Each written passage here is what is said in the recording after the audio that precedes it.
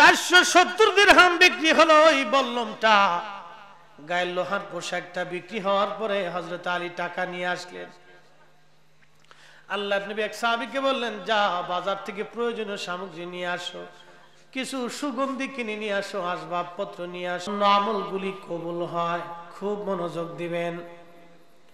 দুরূদ শরীফ এমন একটা আমল, যে আমলটা অন্য আমলকে রব্বে কারীমের দরবারে মঞ্জুর করায় নেয়। দুরূদ শরীফ যারা বেশি বেশি পড়ে, মরণের আগে প্রিয় নবীজির সঙ্গে স্বপ্নে তাদের দিদার হয়ে যায়, দিদারে রাসূল নসিব হয়। একবার জোরে বলা যাবে কি সুবহানাল্লাহ। নবী আমার বলেন, মান সাল্লা আলাইয়া ফি ইয়াউমিন আলফা মাররা, উম্মত প্রত্যেকদিন যদি আমি নবীর শানে তুমি 1000 বার দুরূদ শরীফ তেলাওয়াত করতে পারো, লাম ইয়ামুত হাত্তা ইয়ারা মাকাদাহু মিনাল জান্নাহ, দুনিয়ার জগৎ থেকে জান্নাত না দেখা পর্যন্ত তোমার মৌত হবে না, মরণ হবে না, মরণ হবে না। একবার জোরে জোরে বলা যাবে কি সুবহানাল্লাহ। বাপ খেয়াল রাখবেন, মনে রাখবেন, মাইকের আওয়াজ যতদূর যায়, যেখান থেকে কথাগুলি শোনেন, এই যে আমরা মাহফিলে অধিক পরিমাণে দুরূদ শরীফ পড়ি এবং পড়াই, সুন্নি মাহফিলগুলিতে সুন্নি আলেম যারা আছে অধিক পরিমাণে দুরূদ পড়ি। কি পড়ি না আমরা? অনেকে না বুঝেও মন্তব্য করে, অনেক ভাইরাও না বুঝেও মন্তব্য করে। যে মন্তব্যটা কি, যে দুরূদ শরীফ এত পড়ে কেন? বাজান, এই মাহফিলটা কবুল হওয়ার দরকার আছে কিনা? হ্যাঁ, আপনি যে ভাত খাইছেন এটা হজম হওয়া লাগবে না? যদি হজম হয় তাহলে বুঝতে হবে যে এর পরিপূর্ণ পুষ্টি আপনার শরীরে কি হবে, কাজে লাগবে। আর যদি হজম না হয়, বদ হজম হয়, তখন এই খাবার খাইয়ে কোনো লাভ নাই। এজন্য খাবার গ্রহণের ভিতরে সুন্নত, খাবার গ্রহণের মধ্যে সুন্নত।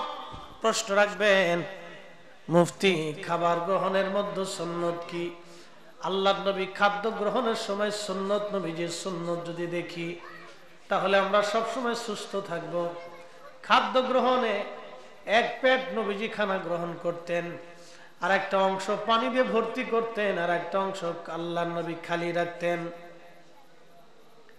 যাতে হজমের ত্রুটি না হয়, পরিপাকতন্ত্র সুস্থ থাকে। খাবার যদি হজম হয়, পরিপূর্ণ পুষ্টি আপনার শরীরের মধ্যে আসবে। আমরা এই যে দুরূদ শরীফ বেশি বেশি পড়াই, কারণ কি জানেননি? এই মাহফিল কবুল হওয়ার দরকার। যেই মাহফিলে নবীর দুরূদ হয় না, ওই মাহফিল রবের দরবারে মঞ্জুর হয় না। কথা বলেন ঠিক কিনা? আচ্ছা বলেন, চিঠি ছাড়া, দুঃখিত, ঠিকানা ছাড়া চিঠি কি পৌঁছায়? পৌঁছায় না। ঠিকানা ছাড়া যেমন চিঠি পৌঁছায় না, নামের বায়োডাটা ছাড়া জমিন দলিল হয় না, নামের বায়োডাটা ছাড়া জমিন দলিল হয় না, নবীর দুরূদ ছাড়া উম্মত কবুল হয় না। কথা বলেন না কেন? এই জন্য আমরা দুরূদ পড়ি, আজানের আগেও পড়ি, পরেও পড়ি। অনেক ভাইরা বুঝে না, বলে যে এটা পড়েন কেন? সাহাবীরা পড়েনি, আমরা পড়বো কেন? সাহাবীরা তো পাকা মসজিদে নামাজ পড়েন নাই, আপনি পড়েন কেন? কি দুরূদ শরীফ চলবে? চলবে। আজানের আগে কিছু পড়াটাই কিন্তু না, আজানের অংশ না। আজানের আগে কিছু তেলাওয়াত করাটা আজানের অংশ না, এটা একটা ভুল সিদ্ধান্ত। যদি আজানের আগে কিছু তেলাওয়াত করাটাই আজানের অংশ হতো, তাহলে হযরত বেলাল রাদিয়াল্লাহু আনহু সারা জীবনে ফজরের ওয়াক্তে একটা রাতের জন্য কোনোদিন আজানের আগে দোয়া বাদ দেন নাই। বেলাল তো আমার নবীর দেওয়া মুয়াজ্জিন,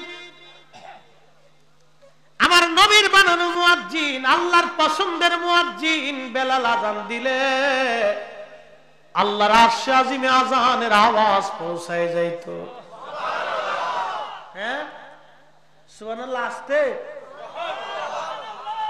আমরা এই সারা পৃথিবীর সব মাইক, সারা দুনিয়ার সব মাইক আর সব ইঞ্জিন ফিট করেও যদি আজান দেয় আরশে আজিম পর্যন্ত যাবে? হ্যাঁ, তো বেলাল তো মাইক ছাড়াই আজান দিছে, তাই এর আজান আরশে আজিমে গেছে কে? ও ভাই একটা কথা বলি, আমার দেশে অনেকে শিক্ষার গরম দেখে, আমি আজহার থেকে পড়ছি, আমি অমুক মাদ্রাসা তমুক মাদ্রাসা অমুক কিছু আতা ছাতা লেতা খেতা প্রিন্সিপাল ডক্টর এটা সেটা ঘোড়ার ডিম আগর ডিম। ভাই এইগুলি দিয়ে আল্লাহর নবীর দরবারে কোনো দাম নাই। এ কথা কন না কেন? রিক্সাওয়ালা, দিন মজুর, ভ্যানওয়ালা, মুসি, মাঝি, কুমার, কামার, ওই মুদির দোকানদার আর ওই ঠেলা গাড়ির চালক আর ধাক্কা নেওয়ার চালক ও গরিব, সে যেই হোক না কেন নবীর উম্মত হিসাবে কলিজার ভিতরে যদি রসুলের মোহাব্বত আর ভালোবাসা থাকে, ও ভাই সে হাসতে হাসতে নবীর সাথে জান্নাতে চলে যাবে। হযরত ফাতিমাতুজ জাহরা সাইয়্যিদাতুন নিসাই আহলিল জান্নাহ, দুনিয়ার জগৎ থেকে যিনি জান্নাতের সুসংবাদ পেয়েছিলেন, শুধু জান্নাতের সুসংবাদ না, আদম সফিউল্লাহ থেকে কিয়ামত পর্যন্ত যত নারী জাতি জান্নাতে যাবে, মানব জিনদের মধ্যে যত নারী জাতি, মানব জিনদের মধ্যে যত নারী জাতি জান্নাতে যাবে, সব নারী জাতিদের যিনি সাইয়্যিদিনী, তিনি হযরত ফাতেমাতুজ জাহরা। একবার জোরে বলা যাবে কি মারহাবা? ও বাজান, তার জীবনীর উপরে ছোট্ট একটা আলোচনা তুলে ধরব। এ নারী সমাজ, মাইকের আওয়াজ বহু দূরে যায়। আজকে আমাদের দেশের নারী সমাজের বড় অবক্ষয় দেখা যায়। আলোচ্য বিষয়ের দিকে ফিরে আসব। হযরত ফাতিমাতুজ জাহরার জীবন থেকে শুরু করা যাক। তিনি ছিলেন সাইয়্যিদাতুন নিসাই আহলিল জান্নাহ, জান্নাতি রমণীদের সর্দারিনী। এই সুসংবাদ আল্লাহ দিয়েছেন নবীর মাধ্যমে দুনিয়ার জগতে থাকা অবস্থায়। আল্লাহর নবী নিজে বলে গেছেন, নিজে দিয়ে গেছেন। আল্লাহর হাবিব দিয়ে গেছে সুসংবাদ। এ মা জননী, এ বোনেরা, মাইকের আওয়াজ যত দূর পর্যন্ত যায়, আমার কথাগুলি ভালো করে শুনবেন। নবীর কারণে নবীর বেটি, নবীর কন্যা জান্নাতের সাইয়্যিদিনী হয়ে গেল। নবীর কারণে নবীর বেটি জান্নাতের সাইয়্যিদিনী। আল্লাহ বলেন রাদিয়াল্লাহু আনহুম ওয়া রাদু আন যালিকা লিমান খাশিয়া রাব্বা। আল্লাহ বলে আমি তাদের উপরে রাজি, তারা আমার উপরে রাজি। আমি আল্লাহ তাদের উপরে রাজি, তারা আমি আল্লাহর উপরে রাজি। এই জন্য প্রত্যেকজন সাহাবীর নামের পরে আমরা রাদিয়াল্লাহু তাআলা আনহু শব্দ ব্যবহার করি। এই শব্দ আমরা ভোট দিয়ে দেই নাই, এই শব্দ আমার মালিক, আমার আল্লাহ সরাসরি নবীর ইজ্জতের কারণে সাহাবীদের নামের সাথে দিয়ে দিছে। একবার জোরে বলা যাবে কি মারহাবা? আমার দেশের এক বক্তা, আল্লাহ মাফ করুক, কোরআন হাদিস পড়ে, ভালোই, খারাপ না, ভালোই, মাঝে মধ্যে হাদিস পড়া দেখি, তেলাওয়াত করে।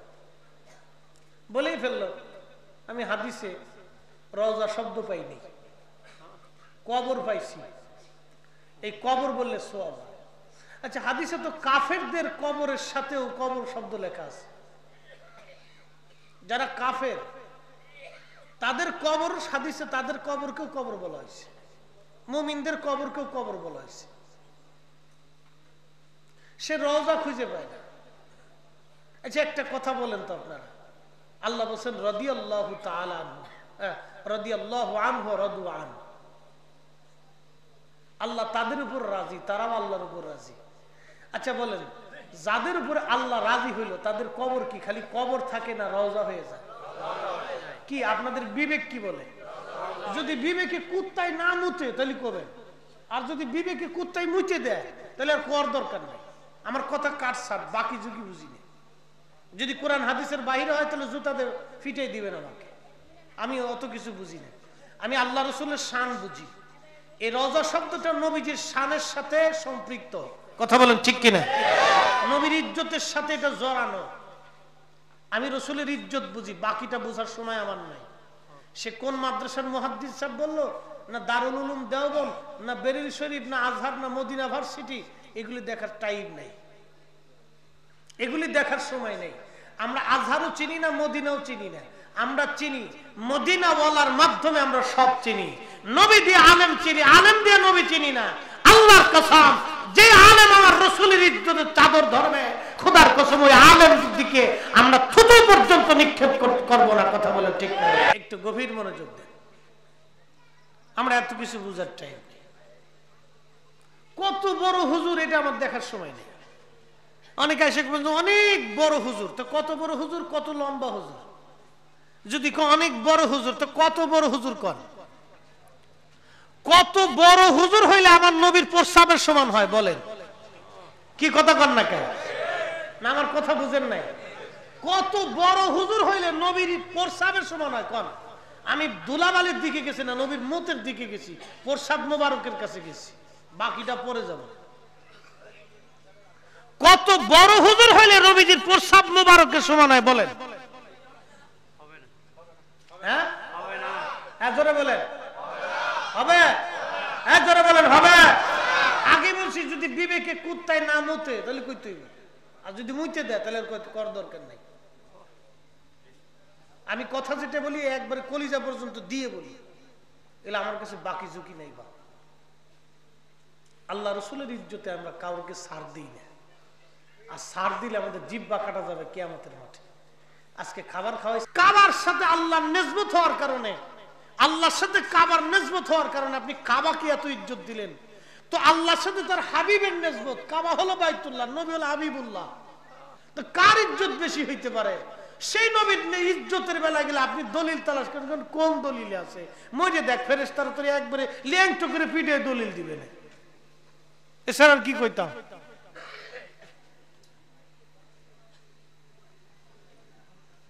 এই জন্য বিশ্বখ্যাত মুহাদ্দিস, পৃথিবীর 4 আলেমের এক আলেম ইমাম মালিক রাহিমাহুল্লাহ। বাপ আপনারা তো আজানের আগে দুরুদ পড়া নিয়ে ঝগড়া করেন, দলিল তালাশ করেন, কোন দলিল আছে?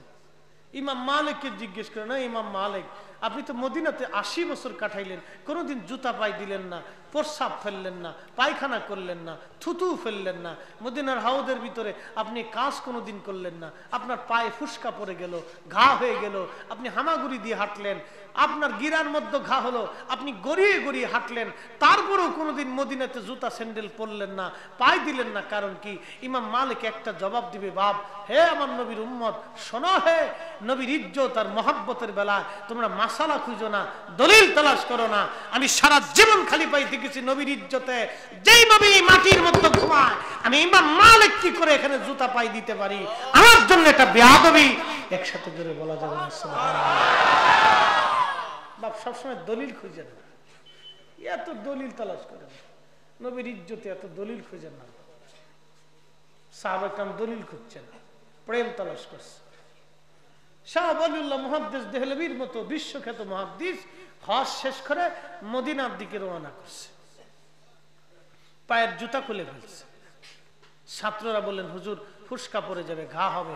ঠিক তাই, মরুর পথ চলতেছে, পার মধ্যে ফুসকা পড়লো, গা হয়ে গেল, রক্ত পড়তে লাগলো। ছাত্ররা বলল, হুজুর আপনি তো মারা যাবেন। বিশ্বখ্যাত মুহাদ্দিস আশিক রাসূল তিনি বললেন, বাপ আমি মরে গেলেও তো ভালো, তোমরা জানো আমি কার দরবারে হাজিরা দিতে চলেছি? আমি কার দরবারে হাজিরা দিতে চলেছি তুমি জানো?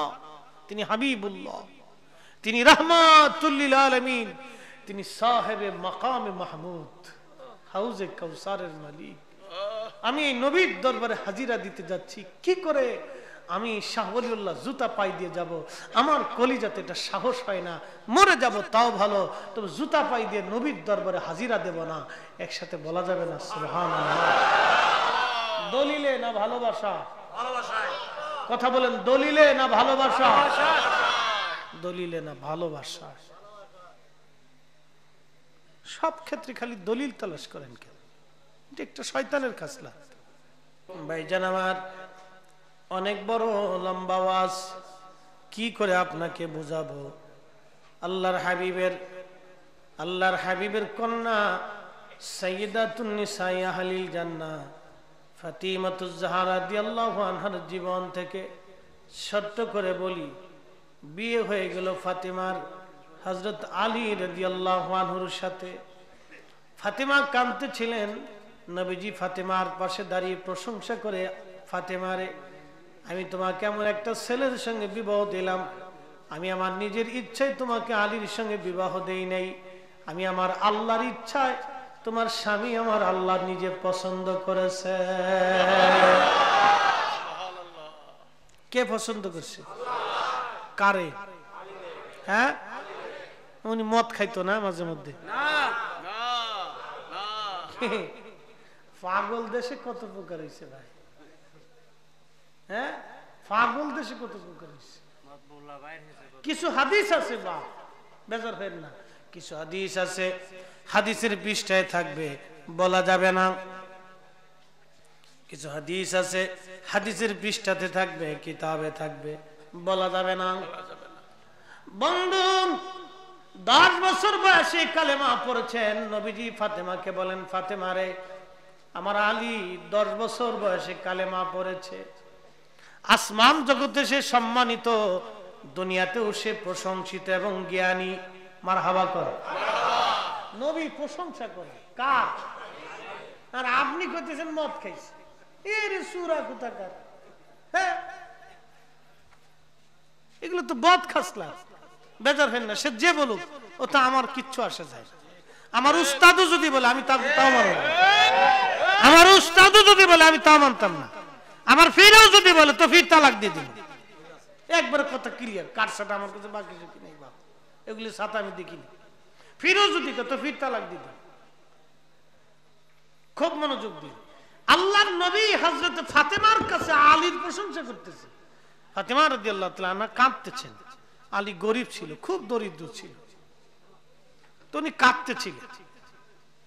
তখন কন্যার কান্না থামানোর জন্য নবীজি তার সামনে আলীর প্রশংসা করতেছে।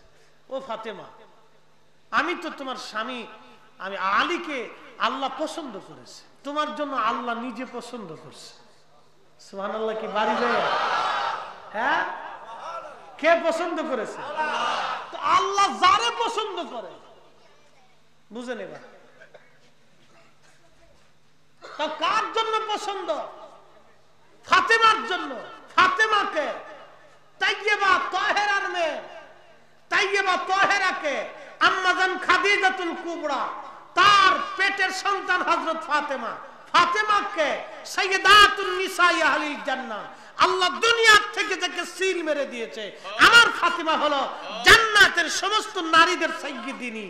তার স্বামী হযরত আলী, তার পেট থেকে 2টা সন্তান আল্লাহ দিয়েছে, সাইয়্যিদাত শাবাবি আহলিল জান্নাহ, জান্নাতের যুবকদের সর্দার। একসাথে ধরে বলা যাবে না আল্লাহু আকবার। তার মতো লোক মদ খায় শরীর নাপাক করতে পারে, এটা দাও মিথ্যা কথা। নাপাক বস্তু তার শরীরে ঢুকতেই পারে না। বন্ধু খুব মনোযোগ দিয়ে, হযরত আলীর সাথে ফাতেমার বিয়ে হয়ে গেল। হযরত আলী নবীজির কাছে আসলেন। নবী বলেন, আলী তোমার আছে কি? বলে, হুজুর একটা বর্ম আছে। দাম কত? মাত্র 4 দিরহাম। হুজুর এছাড়া তো আমার কিছুই নাই, আমি গরিব মানুষ। উসমান গনি জিন নুরাইন হযরত আলীকে নবী বললেন, যাও বিক্রি করে টাকা নিয়ে আসো, বিয়ে হবে আমার ফাতেমার সঙ্গে। আহারে, জগৎ জননীর বিয়ে হয় ছোট্ট মাত্র 4 দিরহামের একটা ওই গায়ের কি বলে আপনার লোহার পোশাক বিক্রি করে, বল্লম বিক্রি করে। হযরত আলী রাদিয়াল্লাহু আনহু বিক্রি করতে গেলেন। উসমান গনি জিন নুরাইনের বড় মায়া লেগে গেল। উসমান বলে, আলী দাম কত? বলে, দাও তো। হযরত উসমান গনি 470 দিরহাম দিয়ে এই 4 দিরহামের এই বল্লমটা তিনি কিনে নিয়ে নিলেন। জোরে বলা যাবে কি মারহাবা। কত দিরহাম? দাম মাত্র 4 দিরহাম, কিন্তু দিলেন 470 দিরহাম। কারণ কি? আলী বিয়ে করবে আল্লাহ রাসূলের কন্যাকে। ভাইজান আমার, মাইকের আওয়াজ যতদূর যায় ও মা বোনেরা, এই চট্টগ্রামে আমি জানি বিয়ে বাদিতে অনেক খরচ হয়, বিরাট খরচ করে এরা, কিন্তু জগৎ জননী আহা সাইয়্যিদাতুন নিসাই আহলিল জান্নাহ ফাতেমার বিয়ে কেমন হলো? 470 দিরহাম বিক্রি হলো এই বল্লমটা। গায়ের লোহার পোশাকটা বিক্রি হওয়ার পরে হযরত আলী টাকা নিয়ে আসলেন। আল্লাহর নবী এক সাহাবীকে বললেন, যা বাজার থেকে প্রয়োজনীয় সামগ্রী নিয়ে আসো, কিছু সুগন্ধি কিনে নিয়ে আসো, আসবাবপত্র নিয়ে আসো। হযরত ফাতেমার জন্য আসবাবপত্র নিয়ে আসা হলো, কিছু সুগন্ধি নিয়ে আসা হলো। আহা, হযরত আলীর ঘরের মধ্যে কি ছিল জানেননি? মাত্র একটা বিছানা ছিল হযরত আলীর, তার একটা ভেড়ার চামড়া দিয়ে বানানো ছিল। আল্লাহর নবী একটা জাতা কিনে দিলেন গম পিষার জন্য, রুটি বানানোর জন্য। কিছু পাত্র কিনে দিলেন, কাঠের গিলাস আর বাসন কোসন কিছু কিনে দিলেন। একটা কম্বল হলো। হযরত আলী এবং ফাতেমা দুইজন শীতের মধ্যে ঘুমাইতেন। পা বের হলে মাথা বের হতো, মাথা বের হলে পা বের হতো। কি বুঝলেন? তার বালিশ ছিল কি দিয়ে বানানো জানেননি? খেজুর গাছের ছাল। এই ছালগুলি মারাই করে নিয়ে সুন্দর করে এই কাপড়ের ভিতরে ভরে, চামড়ার ভিতরে ভরে নিয়ে বালিশ বানানো হয়েছিল খেজুর গাছের ছাল দিয়ে।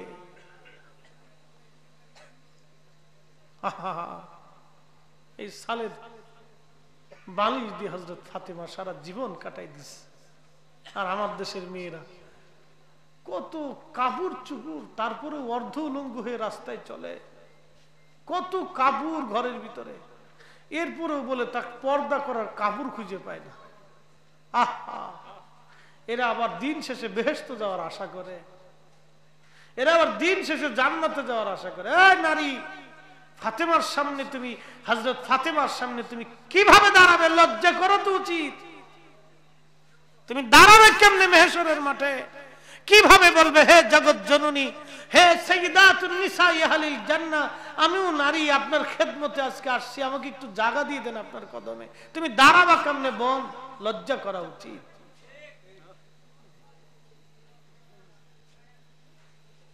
আহা, এটা ছোট্ট একটা জীবন তাদের ছিল, কি চমৎকার। কত অভাব ছিল সংসারে, ক্ষুধার যন্ত্রণা ছিল, একবেলা খাইতো আর একবেলা না খেয়ে থাকতো। হযরত ফাতিমাতুজ জাহরা বিয়ে হয়ে গেল, স্বামী সংসারে চলে আসলেন তিনি। বাজানো ছোট্ট সংসার কেটে যায় বহুদিন, অভাব এসে যায়, বড় অভাব মাঝে মধ্যে। একদিন হযরত আলী বলেন, ফাতেমা রে, আমি জানি তোমার অনেক বড় কষ্ট হয়, শুনেছি জেনেছি নবীর দরবারে গনিমতের মাল আসছে, অনেক দাসী বাদী এসেছে, টাকা পয়সা ধন দৌলত এসে গেছে, তুমি একটু রাসূলের পাকের দরবারে যাইয়া তোমার নিজের প্রয়োজনের আবদার করো রে ফাতেমা। ফাতেমা চলে গেলেন। রাত্রিবেলা ফাতেমাতুজ জাহরা রাদিয়াল্লাহু আনহা গেলেন। যাওয়ার পরে যখন ঘরের দরজায় টুকা দিয়েছে, ভিতরে ছিলেন নবীজির দাসী হযরত উম্মে আইমান। নবীজি তাকে মায়ের মতো দেখতেন, বলতেন, উম্মি বাদল উম্মি, রে উম্মে আইমান, তুমি আমার মায়ের পরে তুমি আমার আরেকজন মা। একবার জোরে জোরে বলা যাবে কি মারহাবা? নাস্তিকরা বলে নবী দাসীর সাথে মিলন করত, আর নবী বলতেন উম্মি বাদল উম্মি, আপনি মায়ের পরে আমার আরেকটা মা। আরে নাস্তিক যারা বলে রাসূল দাসীদের সাথে এইভাবে করত, ওর জন্মের ভিতরে ভেজাল আছে। ওর জন্ম হয় পার্কে হয়েছে না পতিতালয় হয়েছে। কথা কর না কেন? কষ্ট হচ্ছে আপনাদের? আমি এভাবেই বলি, বাকি ঝুঁকি নেই আমার কাছে, খুব মনোযোগ দিই। উম্মে আইমানকে বললেন, দেখেন তো টুকার আওয়াজে আমার ফাতেমার ঘিরান আসতেছে, টুকার আওয়াজে আমার ফাতেমার এতটাই কলিজা দিয়ে ভালোবাসতেন নবী। কারণ হযরত আম্মা জান খাদিজাতুল কুবরা সারা জীবন রাসূলকে আগলে রেখেছেন ভালোবাসা দিয়ে। আম্মা জানের ইন্তেকালের পরে মেয়ে হিসেবে বাবাকে দুঃখ বুঝতে দিতেন না। বাবার সব প্রয়োজন ডানে বামে সামনে পিছনে থেকে হযরত ফাতেমা পূরণ করে দিতেন, কোনো দুঃখ বুঝতে দিতেন না। কষ্টের দিনে ফাতেমা পাশে থাকতেন, সুখের দিনেও পাশে থাকতেন। এই জন্য মেয়েটাকে এতই বেশি ভালোবাসতেন আল্লাহর নবী, মেয়ের কোনো দুঃখ নবী সহ্যই করতে পারতেন না। একসাথে বলা যাবে না মারহাবা? টুকা দিচ্ছে বলে এটা তো আওয়াজে আমার ফাতেমার ঘ্রাণ আসে। এই সময় আমার ফাতেমা তো কখনো আসেন না, তাড়াতাড়ি খোলেন তো। দরজা খোলার পরে হযরত ফাতেমা ভিতরে ঢুকছে। ঢোকার পরে আল্লাহর নবীর দরবারে বসে গেলেন। নবীজি বলেন, ফাতেমারে কি জন্য আসছো, কি চাও বলো। বলে, আব্বাজান শুনছি গনিমতের মাল আসছে, অনেক কিছু আসছে, আপনি তো জানেন আমার ঘরে অভাব আব্বাজান, বড় কষ্টের মধ্যে আছি, যদি আমাকে কিছু দিতেন। আহা, মেয়েটাকে কলিজার চাইতে ভালোবাসতেন নবীজি, কিন্তু একটা কথা দিয়ে মেয়েটাকে ফেরত পাঠায় দিলেন। বলে দিলেন, ফাতেমা আমি তোমাকে গনিমত থেকে কিছুই দিতে পারবো না রে ফাতেমা, আমার গরিব উম্মত তাহলে সুপার সাহাবীদের জন্য আমি এটা বরাদ্দ রেখেছি। একটা নবী, একজন নবী উম্মতকে কতটা ভালোবাসলে কলিজার সন্তানকে নিজের ঘর থেকে কিছু না দিয়ে ফেরত দিয়ে দেয়। আমরা সেই নবীর উম্মত, নবী নিয়ে ঝগড়া করি। আমরা সেই নবীর উম্মত, দুরুদ নিয়ে ঝগড়া বাঁধাইছি। লজ্জা করা উচিত। বাপ নবীর সামনে কেমনে দাঁড়াবেন চিন্তা করে নিয়েন, চিন্তা করে নিয়েন। আল্লাহ নবী একটা কথাই বলবো, উম্মত রে তোমাদের জন্য আমি জীবনের দুঃখ বরণ করেছি। আমি নবী আসমান জগতে চাইলে বেহেশত থেকে খাবার আসতো, আমি তোমাদের জন্য না খেয়ে থাকছি। আমার কন্যা জগৎ জননী ছিল, আল্লাহ বললে জান্নাত থেকে খাবার পাঠিয়ে দিত, আমার ফাতেমাকে আমি না খাওয়ায় রাখছি।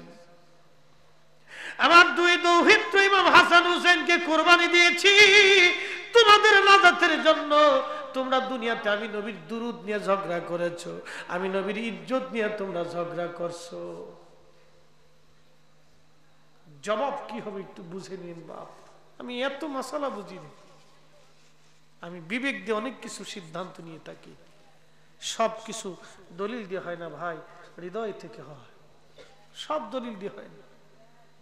মনে রাখবেন, মেহেশ্বরে আল্লাহর হাবিবের সামনে দাঁড়াইতেই হবে। কি মুখ নিয়ে দাঁড়াবো সেই দিন, কি চেহারা নিয়ে সেই দিন দাঁড়াবো, কোন লজ্জা, কোন মুখে নবীর সামনে সেদিন দাঁড়াবো, এই চিন্তাই তো নিজের পেরেশানি দূর হয় না। ঝগড়া করবেন কখন? আপনি মানুষকে বুঝাইতে বুঝাইতে জীবনের একটা বিরাট অংশ পার করছি। মানুষ হইয়া ভবেতে আসিয়া মানুষের করিলাম কি, মানুষ হইয়া ভবেতে আসিয়া মানুষের করিলাম কি। হযরত ফাতেমা বেজার হলেন না, আলহামদুলিল্লাহ বলে চলে আসলেন। মারহাবা কর। ফাতেমা তো আলহামদুলিল্লাহ বলেছে, কিন্তু নবীর কলিজায় তো আর মানে না। কারণ যে মেয়েটা মায়ের মতো বাবাকে ভালোবাসছে, আহা, যে মেয়েটা মার মতো সন্তানের মতো নবীকে লালন পালন করেছে, যদিও তিনি পিতা, কিন্তু মেয়েটা সন্তানের মতো বাবাকে আদর করেছে। ডানে বামে দুঃখ বেদনায় সুখে দুঃখে বাবার সামনে পিছনে ডানে বামে সারা জীবন থেকেছে। শিয়াবে আবি তালিব দুঃখের 3টা বছর বাবার সাথে থেকে অভাব অনটন দুঃখ বেদনা সহ্য করে নিয়েছে। কাফেররা নারী বুড়ি দিয়ে নবীজির পিঠ আর শরীর মোবারক ভরে দিয়েছে। ফাতেমা দৌড়ায় যে নারী বুড়ি পরিষ্কার করে, পানি ঢেলে পরিষ্কার করে, বাবাকে পরিষ্কার করে কাফেরদের সাথে ঝগড়া করেছে।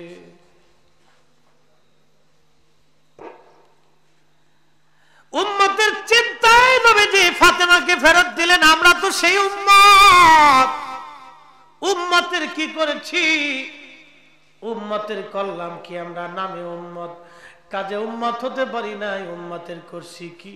উম্মত হয়েছি এখনো সুদ খাই, উম্মত হয়েছি এখনো ঘুষ খেয়ে মানুষের রক্ত চুষে নেই, উম্মত হয়েছি মানুষের সম্পদ নিয়ে যাওয়ার চেষ্টা করি।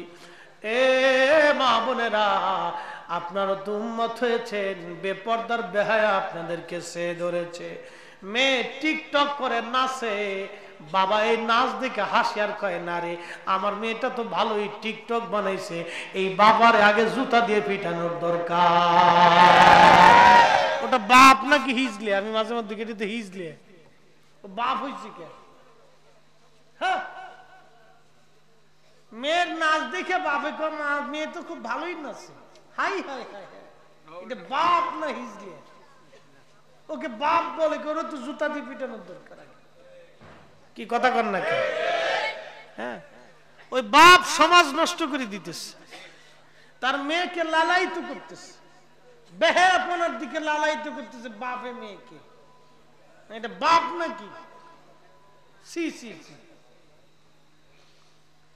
আপনাদেরকে একটা অনুরোধ করব বন্ধু, সন্তান কিন্তু আপনি জন্ম দিয়েছেন, দায়িত্ব কিন্তু আপনার। এই সন্তানের কারণে আপনার জান্নাত হবে, সন্তানের কারণে আপনার জাহান্নাম হবে। এই সন্তান আপনাকে জাহান্নামের দোর গোড়া পর্যন্ত নিয়ে যাবে। খাবার দিয়েছেন, জন্ম দিয়েছেন, মানুষ বানাইতে হবে। কথা বলেন ঠিক কিনা? আল্লাহ রসুল 10টা নসিহত উম্মতের জন্য রেখে গেছে। 10 নম্বর নসিহত শোনাই দিয়ে যায়। 10টা নসিহত নবীজি উম্মতের জন্য রাখছে, তার 10 নম্বর নসিহত ছিল, এ উম্মত তোমার ঘরের মধ্যে লাঠি রাখবে, লাঠি। তোমার সন্তানকে আদব দিন শিখানোর জন্য ওই লাঠি ব্যবহার করবে। কি বুঝলেন আপনি? খালি সুমা দিবেন আর আব্বু আব্বুকে গলদ করে সুমা দিয়ে খালি যা মন চাবে সেটা কিনে দিবেন, উতুল দিবেন, পুতুল দিবেন, মেয়ের শার্ট কিনে দিবেন, ফ্যান কিনে দিবেন, পারলে হাফ প্যান্ট কিনে দেন না, খুব আদর দেখাইতেছে। হ্যাঁ, আর কয়দিন পরে শেষে আর একজনের লোকে ভেগে গেলে কাঁদেন, আমার ইজ্জত নষ্ট করে দিছে। আপনার ইজ্জত নষ্ট করবেন, আমার ইজ্জত যাবে। হ্যাঁ, এরপরে ইমাম সাহেব হুজুরের কাছে দোয়া চাই, হুজুর দোয়া করেন, মেয়েরা ভাগিয়ে গেছে। আর দোয়া করে হইব কি? গেছে তো চলে গেছে, আর দোয়া করে লাভ কি?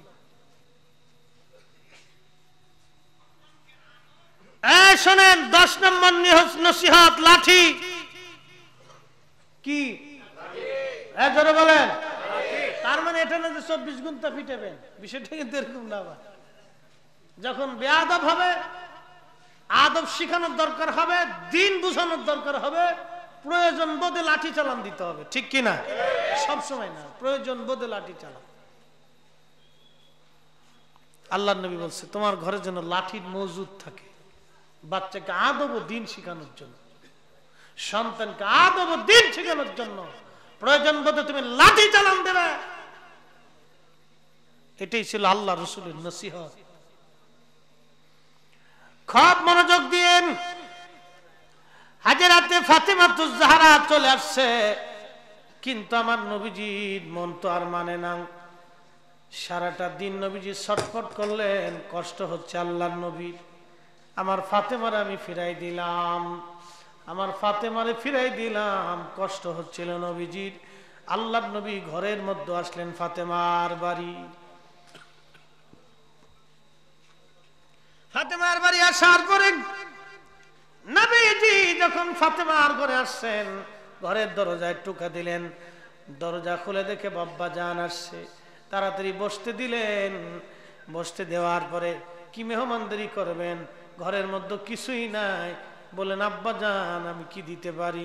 বলে মারে কিছুই দিতে হবে না, তোমার জন্য 2টা প্রস্তাব নিয়ে আসছি।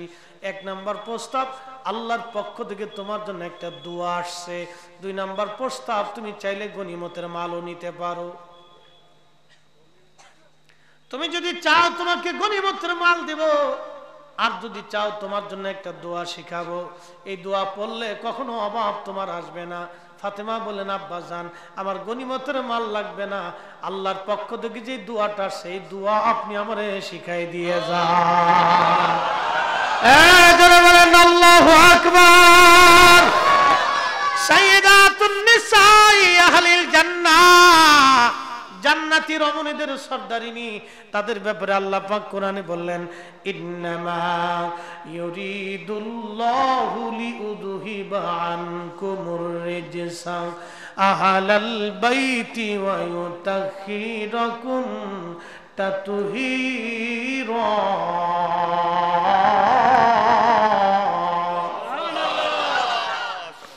নিশ্চয় আমি আল্লাহ আমার হাবিবের আহলে বায়াত, আমি আল্লাহ আপনাদেরকে পবিত্র করেছি, পাক করে দিয়েছি, পবিত্রতর পবিত্র করে দিয়েছি। আপনাদেরকে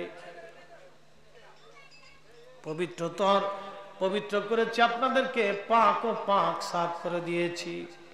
আয়াত নাজিল হয়ে গেল। আল্লাহর নবী কালো চাদর মোবারক পরিহিত অবস্থায় ছিলেন, হুজরা মোবারক থেকে বের হলেন। সহিহ মুসলিমের মধ্যে এসেছে, হযরত আম্মা জান আয়েশা সিদ্দিকা রাদিয়াল্লাহু তাআলা আনহা ফরমান, আল্লাহর নবী উঠে রওনা হয়ে গেলেন। চাদর নিয়ে নবীজি হযরত ফাতেমার ঘরের দরজার সামনে আসছে। ফাতেমা বের হয়ে আব্বার কাছে দৌড়ে আসছেন। আল্লাহর নবী তাকে চাদরের মধ্যে জড়ায় ধরলেন। সুবহানাল্লাহ। ফাতেমা বাবাকে দেখে দৌড়ে আসছে, আল্লাহর নবী তাকে চাদরের মধ্যে জড়িয়ে ধরলেন। এরপরে হযরত আলী আসছে, আল্লাহর নবী তাকেও চাদরের মধ্যে জড়িয়ে ধরলেন। ইমাম হাসান আসছে, আল্লাহর নবী তাকেও চাদরের মধ্যে জড়িয়ে ধরলেন। ইমাম হুসাইন আসছে, আল্লাহর নবী তাকেও চাদরের মধ্যে জড়িয়ে ধরে বলতে লাগলেন, আল্লাহুম্মা হাউলা ইয়া আলী, আল্লাহ আমার আহল, এরা আমার আহল। সুম্মা তালা, এরপরে নবী তেলাওয়াত করলেন, ইন্নামা ইউরিদুল্লাহু লিউযহিবা আনকুমুর রিজসা আহলাল বাইতি ওয়া ইউতাহহিরাকুম তাতহীরা। আল্লাহ বলেন, হুজুর আপনি নবীর আহলে বাইতকে আমি পবিত্রতর পবিত্র করেছি, পাক ও পাক করেছি, সাফ ও সাফ করেছি। একবার জোরে জোরে বলা যাবে কি সুবহানাল্লাহ? এ নারী, যে মহিলা মহিষী হযরত ফাতেমা দুনিয়ার জগৎ থেকে পবিত্র ছিলেন, পাক ও সাফ ছিলেন, তার বালিশ ছিল খেজুরের ছাল দিয়ে বানানো, তার একটা মাত্র কম্বল ছিল, সামান্য বাসন কোসন ছিল, কোনোদিন খাইতো কোনোদিন না খেয়ে থাকতো। আরে কোনোদিন খাইতো কোনোদিন না খেয়ে থাকতো। তুমি নারীর খাবারের অভাব নাই, কাপড়ের অভাব নাই, ভাতের অভাব নাই। তুমি নারী বেপর্দায় চলো, তোমার এখন কোনো কিছুর অভাব নাই। তুমি নারী নামাজ ছেড়ে দিয়েছ, স্টার জলসার মুরিদ হয়ে গেছ।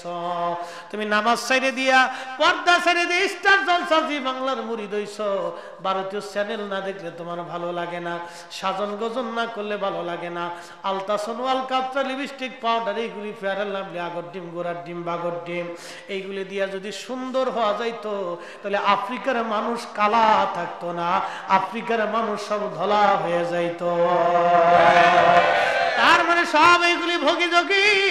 ও নারী, তুমি যদি সুন্দর হইতে চাও, আর জগৎ জননী ফাতেমার চরিত্র তোমার মধ্যে আনতে হবে, ফাতেমার জীবন তোমার ভিতরে আনতে হবে, ফাতেমার মতো পর্দাশীল লজ্জাবতী হতে হবে, ফাতেমার মতো তাকওয়াশীল হওয়া লাগবে, ফাতেমার মতো নামাজি হওয়া লাগবে, ফাতেমার মতো নবী প্রেমিক হওয়া লাগবে। কথা বলেন ঠিক কিনা? ফাতেমার মতো তোমাকে চরিত্রবান হওয়া লাগবে, নারী চরিত্রবান ফাতেমার মতো হওয়া লাগবে, ফাতেমার মতো হওয়া লাগবে।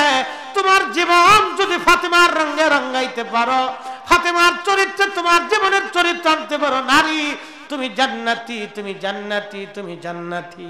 ও নারী, তুমি সুন্দরী, তুমি সুন্দরী, তোমার মতো সুন্দরী দুনিয়াতে আর কেউ নাই।